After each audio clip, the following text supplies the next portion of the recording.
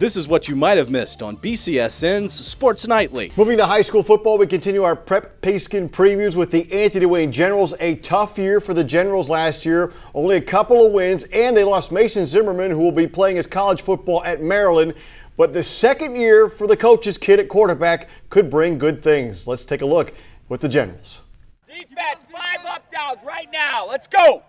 You'll have to forgive Anthony Wayne coach Craig Smith if he's a little fired up. Have a high motor. Let's go.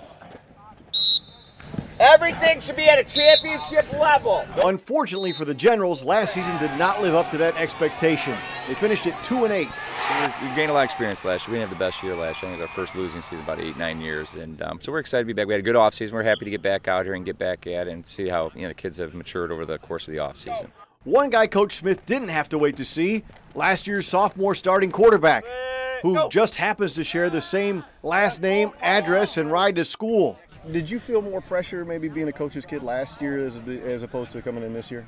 Not really. I try not to really think about that, but I mean, it's definitely there, but I don't know. There's not that much pressure, I don't think. Isaac Smith, now a junior, will return for his second season behind center. Last year, I was kind of nervous. I didn't really know I was going to be the starter, but this year I have a lot more confidence.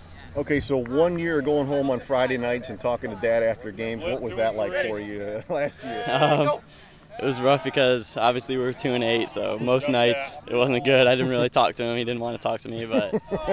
He's a sophomore last year. He learned a lot. We had other sophomores playing a lot, and they learned. So I'm sure he'll be, as a junior, you're going to see a lot of development for Isaac and all the sophomores in our program. Among those former sophomores, Evan Brown. Brown left Anthony Wayne late in the season, but has returned this year.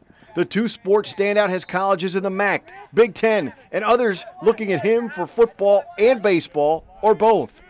But that's later. Right now, he's focused on his junior year. My mindset is just playing hard for my team and just doing whatever it takes to win. So if I have to play a certain position or a different one, or even if I'm not comfortable with it, if I have to do that to make the team win, I'm going to do it. Yeah, high expectation. We're going to compete for a playoff berth, no question about it. And we're used to having winning seasons, and we feel like we're capable of being right back there this season. Be sure to watch Sports Nightly weeknights at 10:30 on BCSN and follow us on Twitter at @sports_nightly.